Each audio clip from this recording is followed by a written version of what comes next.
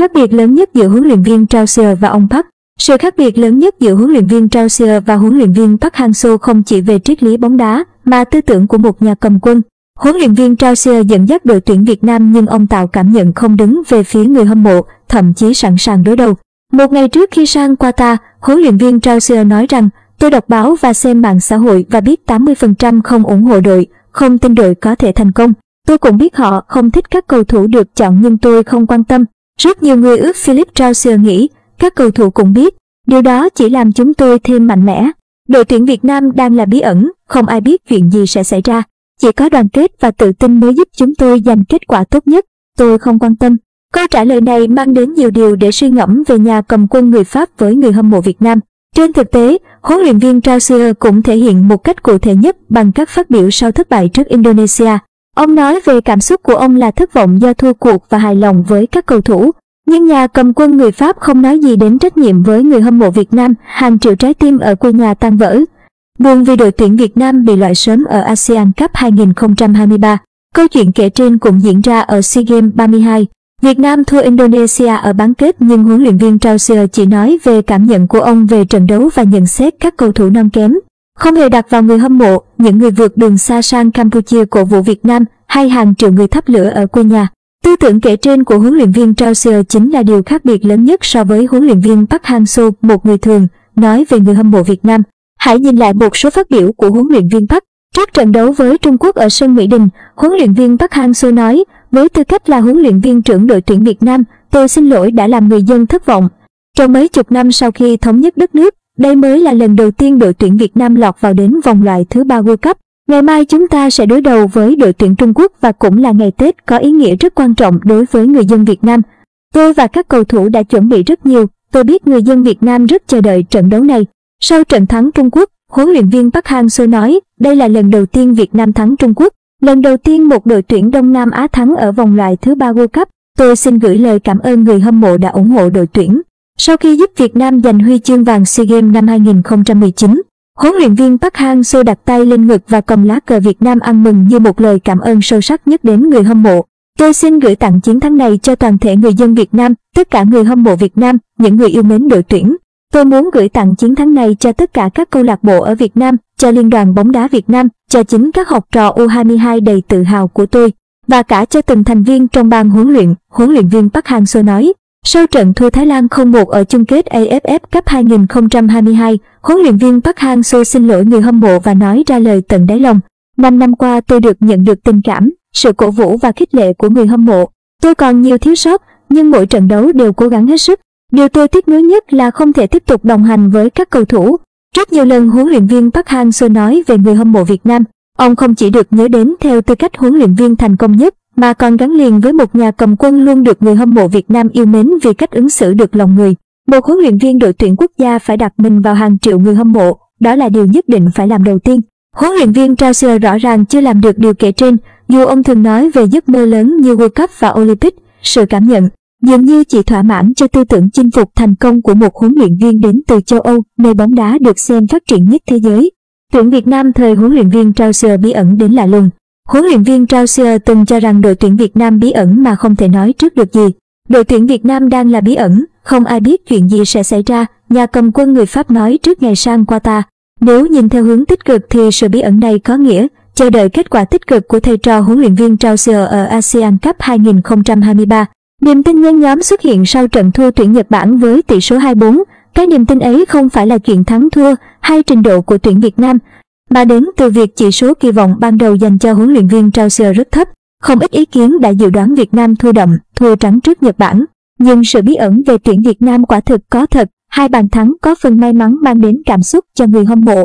Dù những ai bình tĩnh nhận xét thì kết quả vẫn là thua cuộc và nỗi lo bị loại sớm nếu thua cuộc trước Indonesia.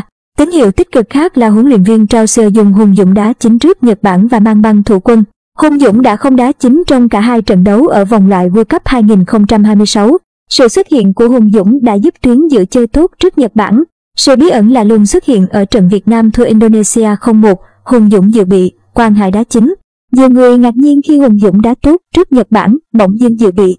Bất ngờ hơn là Quang Hải mang băng đội trưởng. Nhiều người thắc mắc không rõ Hùng Dũng có bị chấn thương hay không. Tính đến hiện tại, Tuyển Việt Nam đá 4 trận chính thức thời huấn luyện viên Troussier và có 4 cầu thủ khác nhau mang băng đội trưởng, lần lượt gồm Tuấn Anh, Quế Ngọc Hải, Hùng Dũng và Quang Hải. Đây có thể nói là trường hy hữu chưa từng thấy ở tuyển Việt Nam. Ngoài ra, việc lựa chọn nhân sự lên tuyển Việt Nam cũng lạ lùng. Thông thường cầu thủ chơi tốt ở câu lạc bộ để được gọi lên đội tuyển, nhưng huấn luyện viên Troussier không làm như thế. Ông gọi một số cầu thủ dự bị tại câu lạc bộ đã hạng nhất lên tuyển Việt Nam. Cuối cùng, tính ổn định và lối chơi của tuyển Việt Nam đến lúc này vẫn bí ẩn với nhiều người hâm mộ. Văn Toàn, Tuấn Hải là hai tiền đạo lệch cánh ở vòng loại World Cup 2026. Huấn luyện viên Troussier tiếp tục thay đổi bằng cách đẩy Văn Toàn lên ghế dự bị, thậm chí không đăng ký thi đấu ở trận gặp Nhật Bản. Văn Thanh cũng không còn được lựa chọn ở hành lang cánh phải. Lối chơi của tuyển Việt Nam khó hình dung được thiên về tấn công hay phòng ngự. Triết lý được nói nhiều là kiểm soát bóng, nhưng phần lớn truyền ở 1/3 sân nhà và bài tấn công quen thuộc thường phất dài lên hai cánh. Huấn luyện viên Troussier muốn thắng Iraq, cơ hội để tuyển Việt Nam làm nên lịch sử. Huấn luyện viên Troussier muốn thắng Iraq ở trận đấu cuối cùng của tuyển Việt Nam ở ASEAN Cup 2023. Huấn luyện viên Troussier nói rằng tuyển Việt Nam có mục tiêu thắng Iraq ở loạt cuối. Kết quả thua Indonesia khiến đội không thể đi tiếp, nhưng chúng tôi sẽ chiến đấu vì mục tiêu 3 điểm ở lượt cuối. Huấn luyện viên Troussier chia sẻ sau trận thua 0-1 trước tuyển Indonesia. Ở ASEAN Cup 2023, tuyển Việt Nam đã hết cơ hội đi tiếp vì thua Indonesia. Việt Nam chưa có điểm sau 2 thất bại lần lượt 2-4 trước Nhật Bản và Indonesia 0-1, như Sousa đã thông tin. Giải đấu này tính đối đầu nên Việt Nam chắc chắn đứng dưới Nhật Bản và Indonesia do thua cả hai đội. Còn tuyển Iraq đã có 6 điểm sau 2 trận toàn thắng.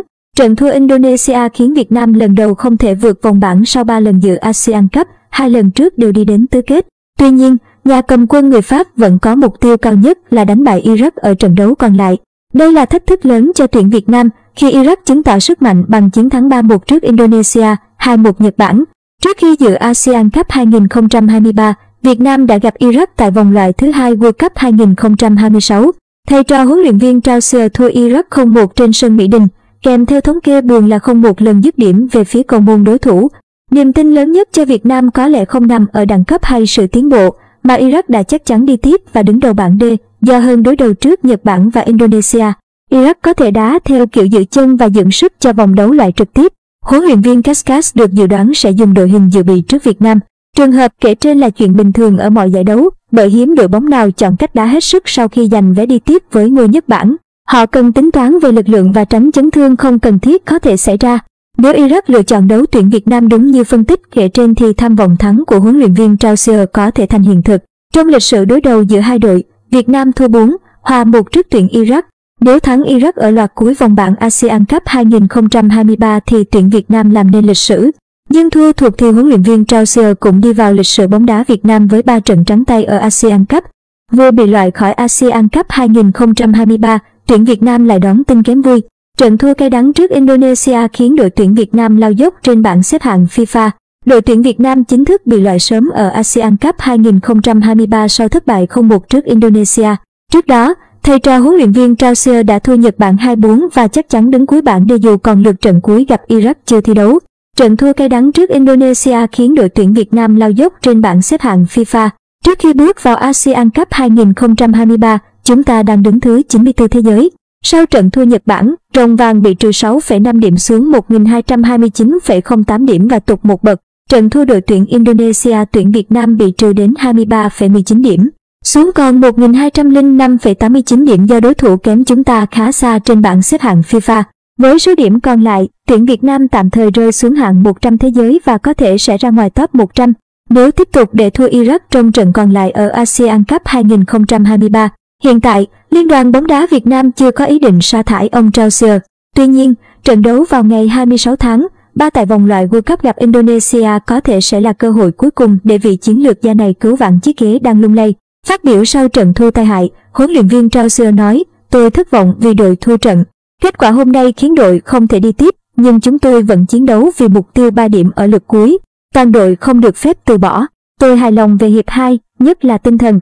Các cầu thủ chiến đấu không ngừng, dù bị đối thủ ghi bàn ở một tình huống phạt đền. Họ nỗ lực tìm kiếm bàn thắng và hết mình trong các tình huống bị phản công để duy trì sự cân bằng cho hàng thủ. Dù thua, một số cầu thủ đã thể hiện tốt, vượt kỳ vọng. Đây là điểm mà tôi ghi nhận.